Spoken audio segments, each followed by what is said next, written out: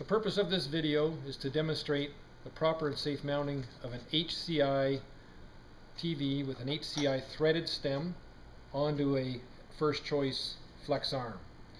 The tools that you'll need to accomplish this are a 4mm hex key, 5mm hex key, a 7/16 nut driver, the HCI brass 15/16 wrench, and some form of leverage tool, which you'll see in a moment. In this case, I'm using a very large flathead screwdriver.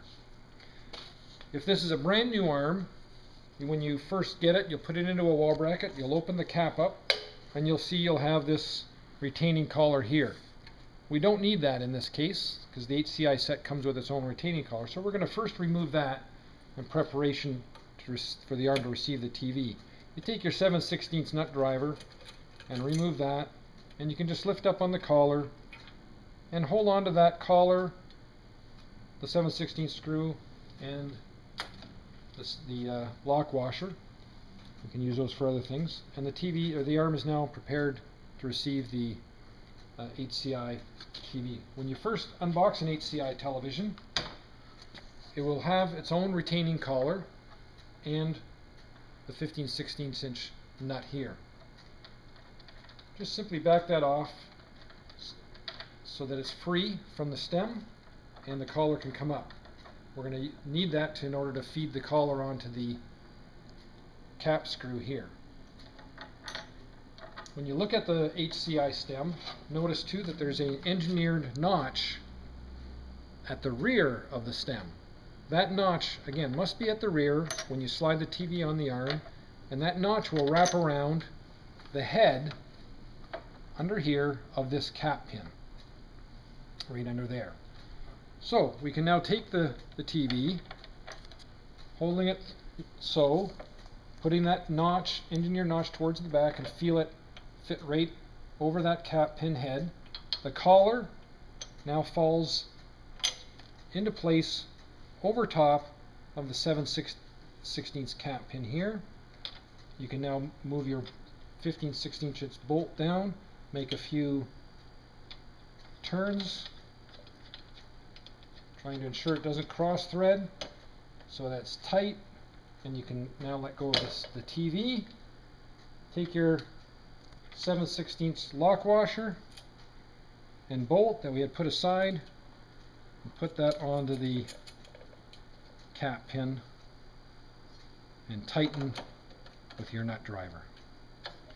Now we want to tighten this big 15/16 bolt. We're going to use the HCI tool for that, and we're going to feed our cables all the way through the very top of this tool and put the tool over top of the bolt.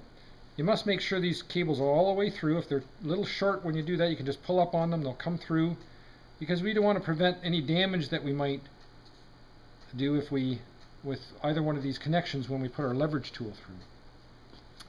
Here's our leverage tool. We're going to feed that through the two large holes on the HCI brass tool, holding your TV here, and you can turn that bolt, and you can see the cables turned a bit, so we don't want to spin them too much, and we want to prevent any damage. So we're just turning that a half a turn to let the cables come back. Repeat that again. Let the cables come back. Make sure there's no damaging the cables or pinching. Tighten that. Takes a little bit of effort. We're getting there. It takes usually 4 or 5 turns.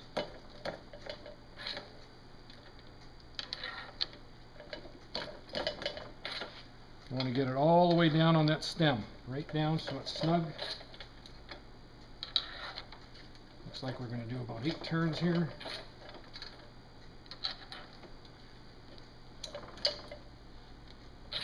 Okay, it looks like we've got it. Just do one more. There we go, it's snug. Okay, our cables are safe, they're not damaged, they haven't been spun, and we can now feed cables back through and put our tool aside. It's time now to make our connections. The F connector threads on like like so. You can do that finger tight. And if you're using a system that requires the data connection, you'll need a data coupler. If not, you can just tuck those in. In this case, we'll put a coupler on. You hear that snap. And from the other side, just pull, make sure the connections are tight.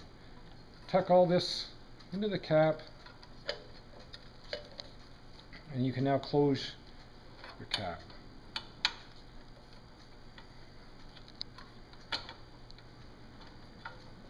Well, there we go. We're going to make sure all the cables are in there, not pinching. Okay. Now we want to mount our pin here. We're going to remove it from this part of the arm back here that was holding the arm. It serves as a brake to prevent the arm from springing out when you're working with it. It's now safe to remove that pin, and we slide that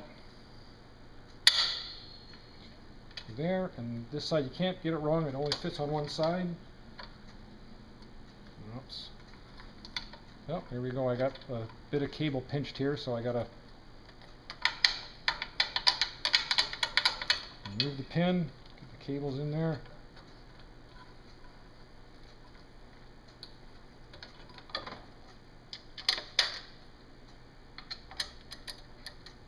And with your 4mm and 5mm hex key, just make that just snug.